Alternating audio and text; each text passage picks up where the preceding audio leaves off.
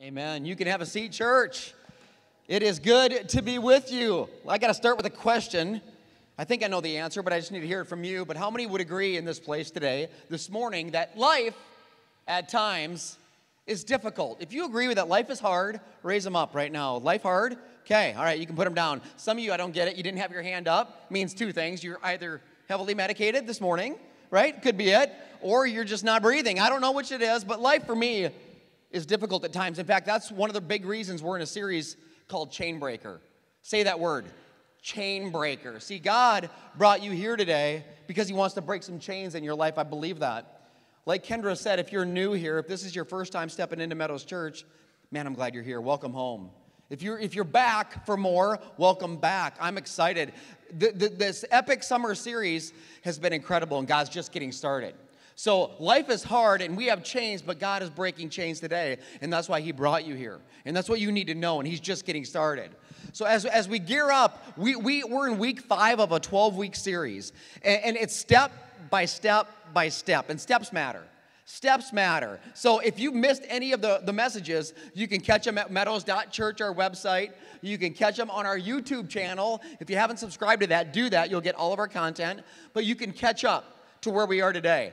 But step 5 we're on right now, and it's a big deal. Like I said, you don't want to skip steps. Directions matter.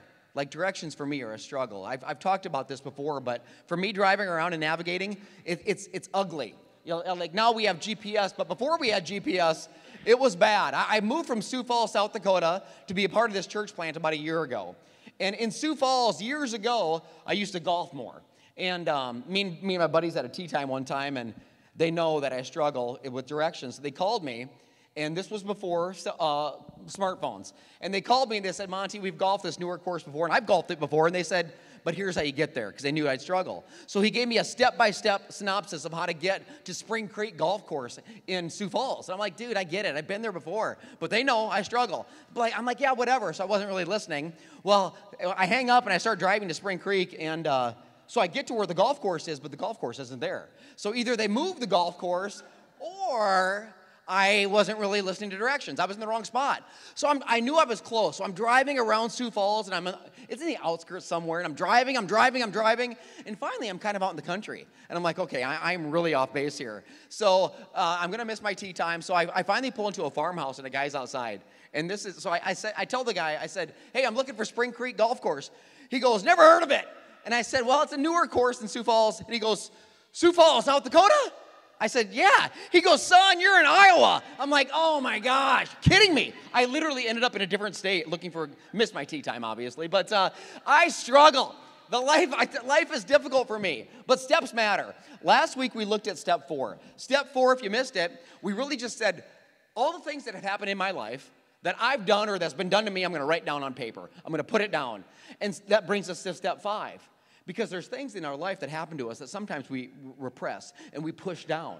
But when you get it out on paper, God starts to do something. And man, it was a powerful, emotional thing last week. If you missed that, you can check it out. But it leads us to step 5. Step 5 is this, and we'll put it up. Step 5 in recovering from our hurts, our habits, our hang-ups is this. We admitted, say admitted.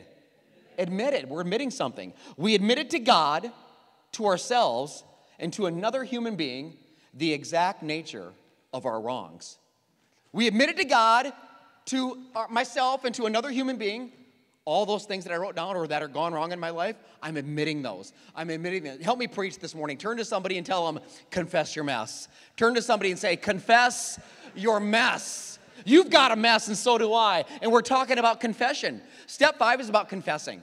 So I grew up, when I was in South Dakota, I grew up in a small town, Salem, South Dakota, and I grew up Catholic. So I went to Catholic grade school up through 8th grade. There was things I loved about Catholic school, like every day, blue pants, a white shirt, a red sweater. Every day I was like, I never had to be concerned about what I was wearing. I knew what I was wearing. But something I didn't like was confession time. Because by the time you get to 3rd grade, I think it is, you go to confession. And it's just like you might see in the movies or on TV. You go in there, and there's the screen, and the priest is on the other side. And I remember as 3rd graders, we would line up for confession, and there's the confessional. And I'd purposely try to get like behind one of my heathen friends. That way, if they go first, he hears all their junk, and then I don't look so bad. So yeah, I'm always thinking ahead. But that's what I would do. And I remember I would, in third grade, and it's my turn, I step in there, and there's the screen, and he's behind there, and I'm getting ready to confess my third grade sins. And what do you do? I mean, it's third grade. It's not like I was knocking off liquor stores and manufacturing meth in my basement, right? That didn't start till junior high. But this is third grade. So I go in there, and I remember telling him things like, let's see, I guess I made Jenny cry in the playground. I made fun of her, and she bawled. Okay, that's bad. I'm the one that shot spit wads at the teacher. That was me in math class. Let's see, thinking. My mom asked me if I washed my hands before dinner. I told her I did, but I didn't. Right? I lied. And so you're telling him these things, but the priest says, I want you to be specific. So not only do you tell him what you did, but he wants to know how often you did it. So that's what he said, and he's telling you, be specific. So if I said I lied to my mom, he says, well, how many times have you lied over the last 3 months? And I'm thinking to myself, I don't know. I mean, it's not like I'm keeping some sort of a log every time I tell a lie. 1 second, let me jot this down in my sin journal and put it down. I'm not doing that. I have no clue. So now I'm lying to the priest, making numbers up. I don't know. But this is confession. It was intimidating, and I hated it. So when I was out of high school, many of you know I left the church. Like I wanted nothing to do with it. And I don't blame the church. It was me. I had other things on the agenda at 18. So I left that, and I remember thinking, no more confessing. No more going to a priest. And I remember thinking, you don't even need to do that. That's not even, I can confess to God. God knows what I've done. I confess to him. He forgives me. And that's true. That is true. When you confess your sins to God, he is faithful, and he'll forgive you. So whatever you walked in here with today, whatever struggle you carry, because I'm carrying things in my life. I don't know about you, but I'm carrying things today. And you can confess them to God today, and the Bible says he'll forgive you like that. That's how good he is. That is how good your God is. However, there's always a however. However, if you want to heal today from hurts, if you want to heal from the things you've written down maybe in a 4th step, or things that have been done to you or that you've done, if you want to heal, there's more. Someone say there's more. There's more. There's more. I'm going to show you what I'm talking about right now, because the Bible says this. Check it out. James 5:16. This blew me away when I read it for the first time. And I heard this. Confess your sins to each other and pray for each other so that you may be healed. There are people walking around today that they're forgiven of their sins, but they're bleeding, they're hurting, and they're broken on the inside because they haven't confessed to somebody else. It's so key that you catch this. You could be forgiven and still broken because you haven't healed, because you haven't told somebody else about it. That's why this is so key. So if you're taking notes, there's a couple things that you're going to get right away. Confessing to God always equals forgiveness. I already told you that. Today you walked in here with deep, dark secrets, things that maybe no one else knows about. Today you can confess them to your Father today, and he will forgive you. It is a guarantee. The other thing that is a guarantee is this. When you confess to others, confessing to others equals healing. When you confess to somebody else, healing will begin in your life. I don't know about anybody else in this place. I can't speak about you, but I can speak about me. There are things in my life that I needed to heal from. Still some things that I'm healing from. Things that I've done or that have been done to me.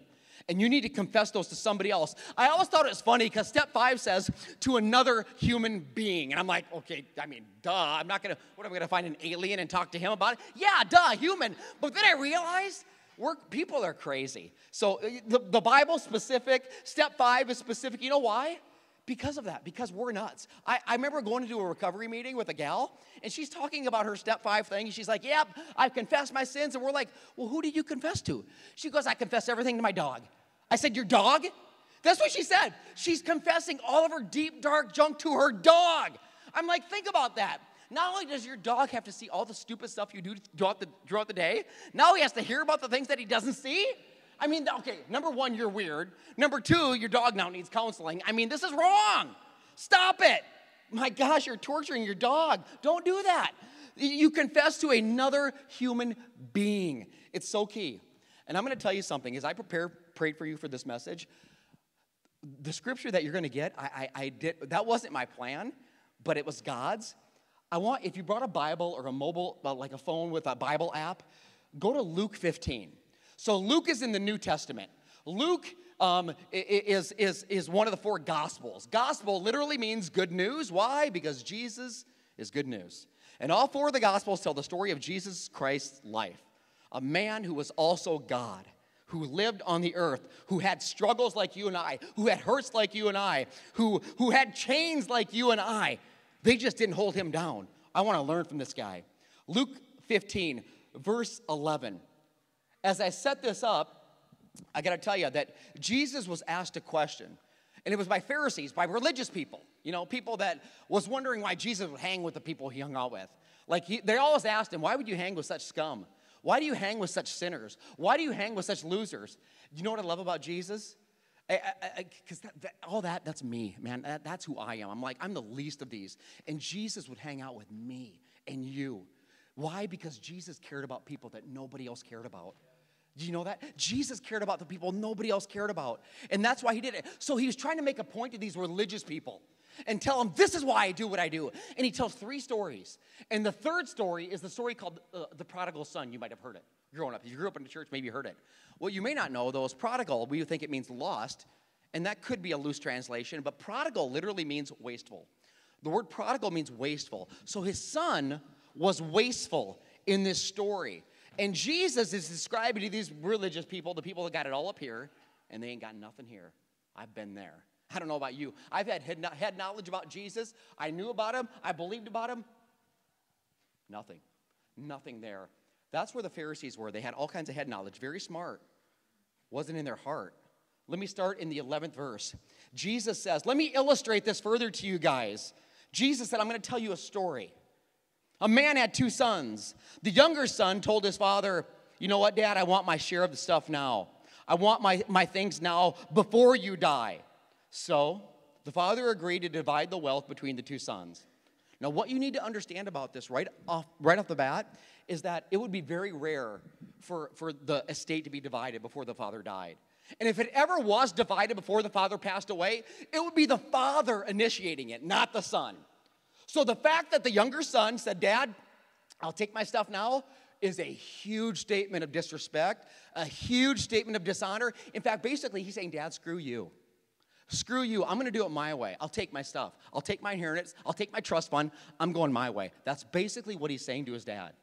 And sometimes as kids, sometimes as teenagers, got it all figured out. I remember growing up in the Midwest, I always wanted to live somewhere else. I'm like, I'm going to go to California. I'm going to go to New York. I mean, I don't know what I was thinking, actually. But, that it's always, the grass is always greener somewhere else. Well, for the prodigal son, for this younger son, he's thinking, I'm going that way because it's better that way. So, Dad, cough it up. Verse 13, a few days later, the younger son, after he got all of his stuff from Dad, he packed everything, and he did just what we're talking about. He took his stuff, and he moved to a distant land. The further, the better. I'm out of here. And there he wasted. There it is, wasted, wasteful. Man, there's so much in my life I look back and I think, I wasted so much. Some of you might feel that way today. I've wasted so much of my life. That's why God brought you here, because he's going to start restoring maybe what you think you wasted. That's what God wants to do today. I wasted my money on wild living. The Bible, I like it. It doesn't really say what he did. This wild living, I mean, it's kind of censored, but we can guess it's kind of graphic. Right, wild, I don't know if any of you ever had a wild past, or maybe you are living a wild present right now. You know what I'm saying? I've been there. Things in my past that I don't want to remember, things in my past I can't remember. I mean, I've been there, wild living. My wife Jody and I have been married, 15 years in November. So 14 years we've been married, and our honeymoon. I was living a wild lifestyle right now. On our honeymoon, we went to Mexico to a resort, and I debated on telling the story, but let's just do it. So, so we go, and the last night of our resort, wild living, right? I got a little wild. I met a friend. His name's Jose Cuervo, and turns out he wasn't a friend of mine because he wasn't a nice guy. So met him, and we got to know each other really well, but things ended badly. And so my wife and I got separated. So she's back at our room. This is, again, you can't make this up. So I go back to the room, and I'm like talking to my wife, and I do remember this part, and I had on these nice clothes and nice khakis, and my wife looks at me as I walk in the room. She goes, what happened to you? And I said, what do you mean what happened to me? She goes, what happened to your pants? I said, my pants? And I looked down, and I kid you not, half of my pants were missing. Half of my pants. From the pant leg down was completely gone. Gone. Pocket sticking out, and it was not a fashion statement. Half my pants were missing. Half. How do you do this? I have no idea how it happened. I tell people when I tell the story, I tell them I just got attacked by a Mexican mountain lion. And I could have. I don't know. That could have happened. I have no idea. That is a true story. We don't know. I thank God every day that social media did not exist during this time. Thank you, God. I wouldn't be your pastor. If they pull that stuff up, they're like, that dude ain't preaching nothing. It was nuts. How do you lose half your, I don't know. Anyway, I got off track. Wild living. So, here we go, verse 14. About the time the money ran out, so he's doing this wild living. He's lost half his pants. The money's ran out. A great famine sweeps over the land, and he began to starve. He persuaded a local farmer to hire him. Guy sent him into the fields to feed the pigs. Something you need to understand about that is, too, if this is a Jewish boy, they'd have nothing to do with pigs in this time. Like, pigs were a disgusting, disgraceful animal, a dirty swine. They didn't eat pork. They would never touch a pig. But yet, here's this guy. This is what he's got. This picture is unbelievable. Verse 16, the young man became so hungry that even the pods, even the food he was feeding the pigs looked good. But no one gave him anything. Pause. The scene that Jesus is painting in this story is very dark and very grim right now. This guy is in a pig pen with the pigs. And I think God is giving us an illustration here of sin, of what sin does in our lives, because sin is so deceiving. How do you think it got Adam and Eve in the first place? Deception. See, the devil showed them a fruit, and he made the fruit look really, really good. But sin can look really, really good. Did you know that? That's why you go there. I've said it before. Sin will fascinate you before it assassinates you. It's what it does. It's what it's in the business of doing. That's why you go back to it, because it looks so good. And this time it's going to be different. And this time it's going to feel better. And this time I won't end up there. Yes, you will. You'll end up farther down where you've ever been before, I promise you. Sin, this is what sin did. What did it do for the boy? Think about it. Why did he leave? Success. Sin promises success. What did it deliver him in the pen? Failure. Sin promises satisfaction. What did it deliver him? Starvation. Promises freedom. It brought him slavery. I'm telling somebody, see, the world, it'll give you temporary relief, but it cannot provide you with true freedom. See, only Jesus Christ can give you that. He's the only one. He's the only one. And this guy, the son bought it hook, line, and sinker. He took the bait, just what the devil wanted him to do. But it wasn't done yet. Verse 17, check it out. He finally came to his senses. Boy, that's a good day. When he finally came to his senses, he said to himself, at home, even the servants, not even the sons, but the servants have food on the table. But I am here, and I'm dying of hunger. And literally, he probably was. I mean, he was probably literally starving to death. Right? Unlike when my kids tell me they're dying of hunger, all that means is they haven't ate for 30 minutes. That's it. That's all that means. That literally, the other day, we're cleaning up lunch, and Ava's like, Dad, I'm starving. I'm like, well, there's still food on the plate. Here, eat it. Turns out she was starving for ice cream. You know what I'm saying? Whatever. But this guy was literally starving to death. He is dying of hunger. Verse 18, I will go home to my father, and I'll say, Father, I've sinned against both heaven and you. I'm no longer worthy of being called your son. Please just take me on as your hired hand. Please just take me on as your hired servant. Verse 20, so he did that. He did just what he said. He returned home to the father.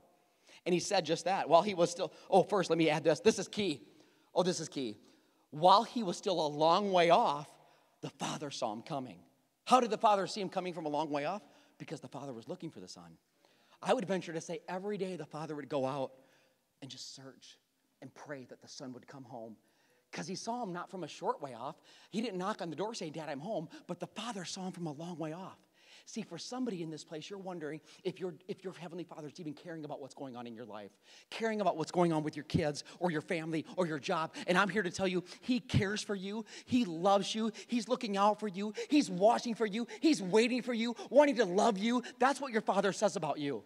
That's what He wants for you. The Father saw him from a long way off. I love it. So the Father sees him from a long way off.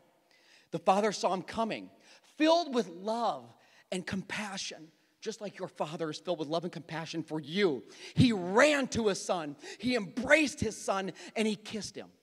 His son said to him, Father, I've sinned against both heaven and you. I'm no longer worthy to be called your son.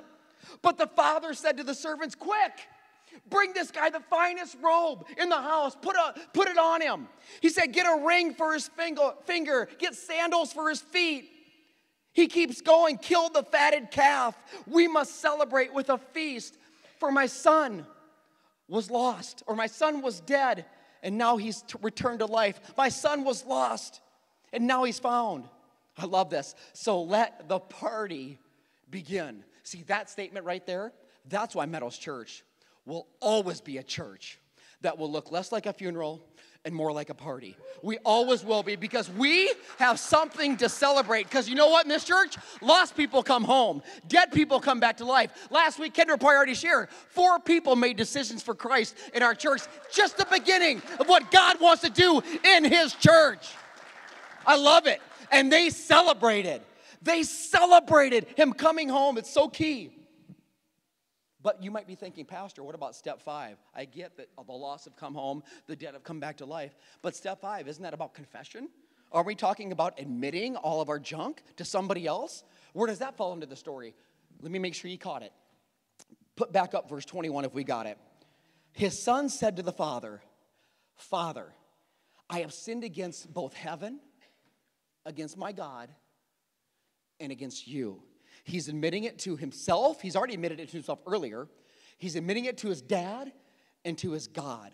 I have sinned both against heaven and you. I'm no longer worthy to be called your son. But the father doesn't even give this guy time to confess everything. He says, you know what? Let's celebrate. He doesn't even finish his confession. And his father says, we're going to celebrate. Isn't that awesome? And the celebration began. You know what else began that day? The healing. The healing would begin that day in the son. The healing would begin that day. But you know what, something I wrote down? I put this down. I said, you've got to recognize you're broken before you recognize your need for healing. So I want to take just a left turn just for a second. It's not too much of a left turn, I promise you. But something that God showed me in this passage for you today, and I truly believe that this is for somebody specifically. I believe it with all my heart because it was so strong. Can we go back to the pig pen for a second? Can we go back to him? Remember him in the pig pen with the pigs? When he's in there and he's looking at the pig food, and he says, even that looks pretty good. Remember what the Bible said? The Bible said, no one gave him anything. And I thought, that's so interesting. No one gave this son not even pig food. What we don't hear in this scripture, we never hear that the father, we know he was looking for the son. We never hear that he left to go searching for the son, did he? That's so interesting. The father wasn't going from town to town. You would think, my gosh, my son, he's out of control. This wild living, this drunkenness, this parties, all this craziness. I'm going to go, I got to find him. I got to get him out. I got to help him. The father never does that. He never goes from town to town and place to place, knocking on door to door saying, have you seen my son? Where is he at? We never see him doing that. Isn't that interesting? He doesn't wire him any money. I mean, his son's dead broke. He has nothing. Why wouldn't the father be there to feed him? I mean, he would probably have heard what's going on. But the father doesn't do that. Oh, you can bet the father's praying for him. You can bet the father's waiting for him. You can bet the father's wanting him. But he doesn't go after him. And it's so interesting. And I think that, I know. See, sometimes when you have no other option, like the son had no other option, dad wasn't there. No one else was there to help. I have nothing else to do. Sometimes when you have no other option, that is the best option. That is the best option. Like when there's nobody else I can call. There's nowhere else I can turn. There's nobody else who can help. See, sometimes in that moment you come to a place of brokenness. Recognize then your need for healing, and then you just might run to the arms of a father who's been waiting for you to come home. It takes broken to reach beautiful, doesn't it? That's what it did for him. I said it again. No one gave him anything. Sometimes I think we get our role and God's role mixed up, don't we? I got to save him. I just got to save him. I'm going to be there for, I see people in relationships, maybe he knows Jesus and she doesn't know Jesus. Well, I'm going to bring him to Jesus. Good luck. Good luck. You ain't saving anybody, okay? That's Jesus' job. Your job is to serve him. Your job is to love him. Your job is to walk with him. Your job is to pray for him. Your job is to wait for him. Your job ain't to save him, okay? And sometimes the best thing you can do is say, you know what? I love you. I'm waiting for you. But maybe you need to get to a place where there's no other options, okay? Maybe you just need to get to that place. I don't know who I'm preaching to right now. I just know in my life, that's what it was for me, okay? Some of you know the story, but some are new, and God's taken a drug addict and somehow given him a platform at Meadows Church to preach to you. So I'm in Sioux Falls 11 years ago in addiction, hiding it from everybody. Crazy, just crazy, wild living. Thought I knew what was best, kind of like the son in the story. So I'm driving down this main street in Sioux Falls, and I'm bawling, and I've cried out to God numerous times, forgive me, and God's like, I forgive you, but you need to turn. You need to turn. And God, in this moment in my car, he did something that we're talking about in today's story. He gave me the encouragement and the power and the willingness, and I'll say the brokenness. I'll say that. That's the best word I can describe. When somebody struggles with whatever it is, you could say drug addiction, you could say porn, you could put whatever you want, shopping. I don't care what you put in there. We all got issues. Let's just say it. Okay? Can we admit it? I can't. This is a place where it's okay to not be okay. And I'm not going to pretend like I got it all together because I'm far from it. Okay? Until we recognize our need, recognize our brokenness, then we can start to receive the healing that God has for us. And I'm driving in my car 11 years ago, heavily addicted to drugs, using on a daily basis. I cannot stop. And nobody knew. I mean, besides maybe the handful of people that I would party with. And I'm driving, and it's a common scene. I've cried out to God numerous times. And God in this moment said, you need to go drive home and tell somebody. Admit. You have to admit it to another human being. And I didn't want to. You need to understand. See, addiction or anything will do anything to stay alive. That's what sin does. It wants to destroy because the devil is behind that. And the Bible says what the devil will do is he wants to kill, steal, and destroy. It's all he wants. Trust me. Okay. So I went to rehab twice. The second time, I got real close to a gal that was in there. My wife met her. She was my age. Her husband was struggling with her addicted. My wife was struggling with me addicted. So we got really close. And as I put this message together for you, I hadn't heard from her in years. And I remember thinking, I wonder where she's at, because I'm thinking about her and how we went through rehab together. And I figured she might be divorced because she really we both had huge struggles. So I look it up this week, and I'm friends with her husband on Facebook, or I saw his Facebook post about his wife, and it said, Happy Heavenly Birthday. So then I Google her name, and she died 5 years ago. And I'm like, anyway, kill, steal, and destroy. It is no game, and it's not just drugs. It's whatever is in your way right now. Whatever hurt, habit, or hang up that you're dealing with, the devil wants to use it to take you out. And what he wants to do is he wants you to conceal your sin. I'll guarantee you. Some of you got deep, dark things going on in your heart and in your life, and all the devil wants you to do is say, you know what? Don't tell anybody that.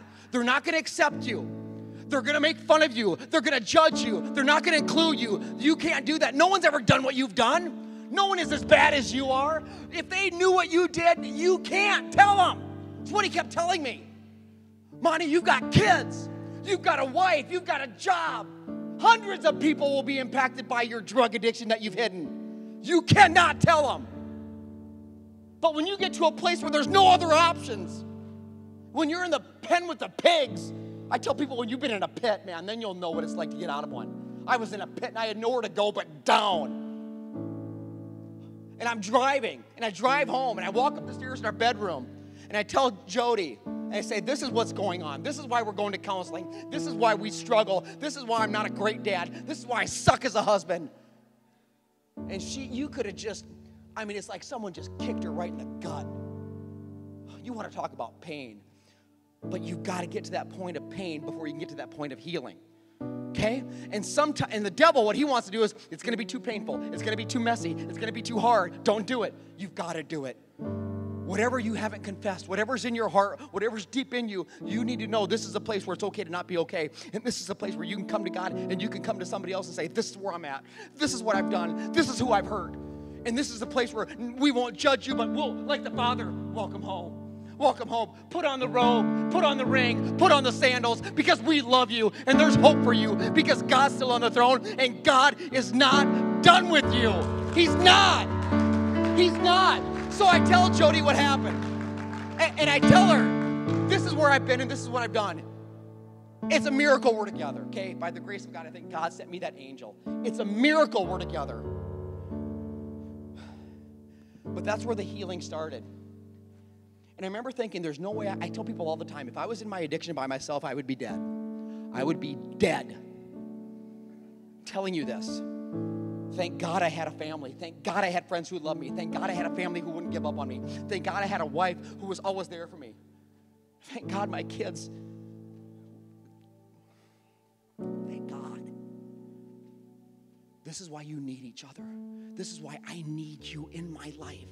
This is why I talk about life groups, our small groups here at the church. You need a life. If you're not in one, I pray you'll get one today.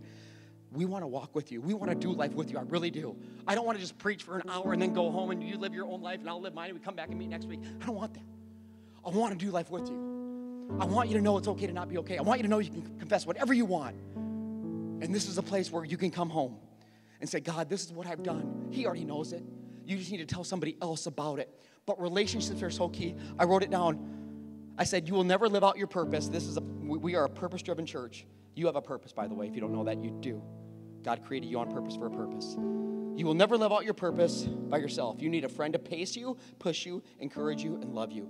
You need more than just a friend. You need a family. We want to be your family. I want to do life with you. It's okay to not be okay. If I was by myself, I would be a dead man. If the son had nobody else in the story, he would be a dead man. You might be like, what? What do you mean the son would be a dead man? Did you know? It's interesting. The son comes home and the father sees them. In the East culture, especially back in this day, old men would never run. Never. Even today in the East, you would never find an old man running. But yet this father runs to the son. Why? You know why? Because, well, number one is obvious. It's his son. He saw him coming. He's going to go out. He's happy. He's excited. He's going to celebrate. But the second thing you may not see, because what you need to understand is because of what the son did to the father and his family, he would be guilty. When you rebel like that as a child, you're guilty. That is guilty, and that's a disgrace. You know what the penalty is? Stoning. I always tell my kids, it can be a lot worse than you got it right now. I'll tell you what. If you live back in this day, I'm just saying, they rebelled. You'd be stoned. So why does the father run to the son? Number one, he's excited. Number two, he wraps his arms around the son and he embraces him. What is he doing? Not only loving him, but protecting him. Because the villagers could have easily saw the son coming and started to stone the son in a second. And that would be legal. That would be like the right thing to do because of what he did to the family, what he did to disgrace them. They could stone him. But the father says, you ain't touching him. You got to get through me to get to the son. You stone him, you stone me, but you're not touching my son. That's what God says to you today. I love you so much. I love you so much. I want to love you. I want to save you. I want to protect you. I want to be there for you, and he is. But it's interesting. So you got to get to the father to get to the son. It makes me think of my closing verse that I have for you. John 14:6. It's one of my favorite scriptures. I say that every week, don't I? But I got a lot of favorite scriptures. Just bear with me. It's all good. John 14:6. Jesus is speaking. He says, I am the way, I am the truth, and I am the life. No one comes to the Father unless they go through me. Isn't that interesting? So you got to go through the Son to get to the Father. It's like, but the Father and the Son, I don't want to confuse you, but they're one. See, it's a relationship. The Father, the Son, the Holy Spirit, it's 3 in 1. That's why, see, God is modeling something for you and I today, that we need each other. The Father needs the Son, even in heaven, and the Son needs the Father in heaven. And he says in John 14:6, to get to the Father in heaven, you got to go through the Son. That's why with my kids all the time, I'll quiz them. I'm a pastor, I got to do it. And I'll say, hey, how do you get to heaven? And they used to say, well, God. I said, nope, you got to be more specific. I said, no. Dad won't accept that answer. They said, Jesus. I said, now you're on to something. There's a lot of people worshiping God today that will never see the gates of heaven. Okay? I don't know what God they're worshiping. I don't know. My God is 3 in 1. My God is also Jesus Christ, who is God and man. That's my God. There's a huge difference. If you believe in God, but you don't believe that Jesus Christ is his son, that was sent from him, that was fully God and fully man, that he died for you and rose for you and is coming back again, that's the game changer. I know people that believe in God, but not that Jesus is God's son. And I pray for them. I love them. I encourage them. But that's not the answer. The answer is Jesus Christ. The only way to the Father is through the Son. And it parallels the story that we heard today about the prodigal son. Think about it. The son was lost. Just like some of you might feel lost in the moment, the son was lost. Jesus says, I am the way. The son was senseless. That's what the Bible said. He came to us senseless. He came to his senses. But Jesus says, you need to know I am the truth. The son was dead in a pen. Dead on the inside, just like some of you might be dead today, and like I was dead in my car that day. And Jesus says, I am the life. I am the resurrection. I am the life. Whoever believes in me will not perish, but will have life and have it to the full. And I just need to know today, does anybody in this place want that kind of life? It's here. He's here and it's available. It's available to you today. So as I close out the message, I'm going to pray for you. What are the takeaways today, Pastor? Number 1, Jesus Christ is Lord. And if he's not Lord of your life, if you haven't accepted him as Lord and Savior, that just means I believe in you, Jesus. I love you. I want you in my life. I want you in my heart. I want your spirit inside of me. You can do that today. You can do that today. You can make that decision today. That means heaven will be your home. The only way to the Father is through the Son. I believed in Jesus all my life. I've been following him for 11 years. Okay? There's a big difference between believing, because the devil believes, right? The devil believes in Jesus. He ain't going to heaven. He's not going to heaven. Surrender. The Son finally surrendered and went to the Father. Today, God is saying to you, will you surrender the life that you think is going to provide you success, the life that you think is going to provide you fullness, the life that you think is going to provide you with happiness, and surrender it to me, and I will show you life like you've never seen. That's step 1. Step 2, confession. After we worship this last song, we'll have a prayer team scattered up here that want to pray with you, that you can confess to. Everything's confidential. I'm here to tell somebody. I know there's somebody in this place, more than one person. There's something deep inside of you that you've never had the courage to tell anybody that's happened to you or that you've done. Today is your day. You walk out of here healed, or you walk out of here on the process of getting healed. It's got to come out. This is why God brought you here. You need to know this is a safe place, and you need to know how much you're loved and how valuable you are. The Father looked for the Son. Today, God looks for you to come and confess, to come and give him everything you've got, and watch what he does. He loves you so much. Let me pray for you. Father, I thank you so much for the story, for first of all, for these 12 steps of recovery that just aren't about addiction. They are about life. They're all based on your word of God. And today we see that when we confess, like the Son confesses to you and confesses to the Father, that the healing begins. Not only does the healing begin, God, but the party begins. For some people in this place, God, they can't remember the last time they felt real joy. They can't remember the last time they felt that way, that the life that you promise. They might be existing, but maybe they're not living. Today is a new day. God, I pray for everybody in this place that they will have the courage to confess to another person that they trust. And I hope they know anybody in this church that is on our team, our prayer dream team. They can trust them. We will love them. We will walk with them. We won't judge them, God. We will celebrate. We will celebrate the courage they had to come forward and say, this is what I've done. This is what's been done to me. I need help. And we will love them, God. We will get the robe, we'll get the ring, we'll get the sandals, and we will celebrate. For anybody in this place, God, who hasn't accepted you as their Lord and Savior, they might, like me, they might believe in you, but yet if they look at their life compared to everybody else in the world, they don't live any differently. That was me. I talk the same way as everybody else. I acted the same way as everybody else. I party like everybody else. I might talk a big game for an hour on Sunday, but you know who I was, God? Like the Pharisees, I was a hypocrite. I would know you, and I'd preach to others about you, but there was nothing in my heart about you. I had surrendered nothing. God, I pray for the person today that maybe they're like that. There's a belief in there, but they haven't surrendered. Like the son finally surrenders and goes home, runs home. I'm praying that somebody will surrender their will and their wants to you and know that you don't want nothing from them. You have total, abundant life for them. Father, have your way in this place as we worship you. I know your Spirit's already moving. I thank you for what he's doing and what he'll continue to do throughout this service, God. We love you so much.